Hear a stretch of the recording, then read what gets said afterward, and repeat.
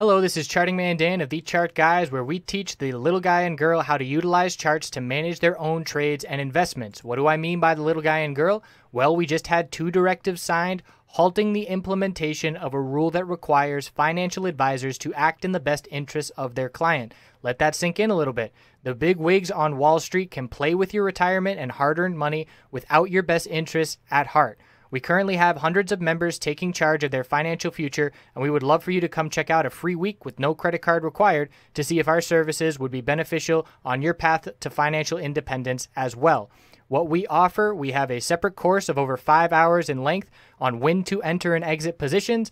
And in terms of what we do daily, we have nightly videos, key levels updated each morning before the bell, 2.5 hours of live daily webcam coverage in the morning and in the afternoon, and over 7 hours of educational videos. All of these links can be found in the description of this video. Come check us out. Thanks for watching. Let's get on to the technical analysis.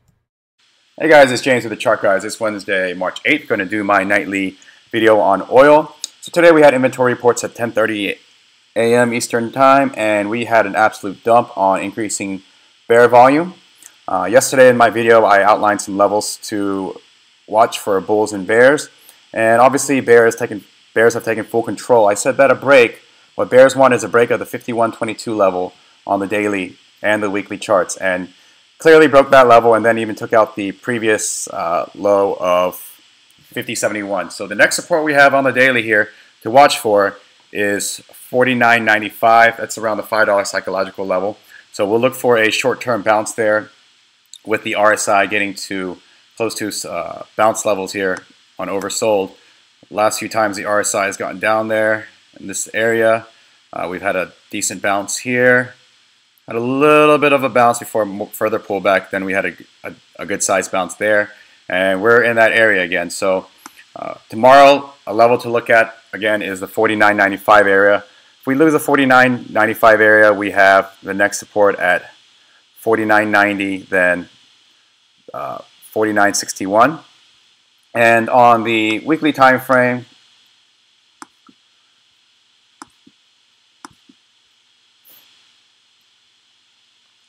same thing on the weekly time frame. We're breaking the higher low set on the weekly here of 51.22, lines up with that daily candle, and this next higher low of 50.71. So again, we have the support at 49.95.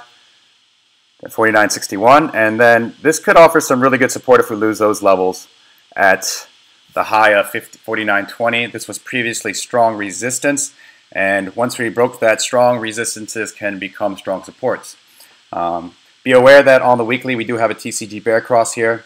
We are losing the 20 MA, so that's something to keep an eye out for. And you can see when we get these TCG weekly bear crosses, we can have some more downside, further downside. So keep that in mind. On the hourly time frame, you can see that the RSI is absolutely overbought. So what you want to look for tomorrow early on, depending on how oil shapes up overnight, is for any bounce play, you want to keep the low of this candle here. The low of this is 50.05, and a break of that, and you're likely to test that 49.95 level and break $50 psychological. So tomorrow you want to make sure that the price level is above 50.05 or holding the 49.95 level if it does break under this. And on any bounce play, you want to see an hourly candlestick at a minimum, personally for me, for a reversal, and then 1 more hour to confirm. Other than that, all you're doing is seeing consolidation, possibly sideways for further downside, pulling off the RSI. So that's my video on oil. I will see you guys tomorrow.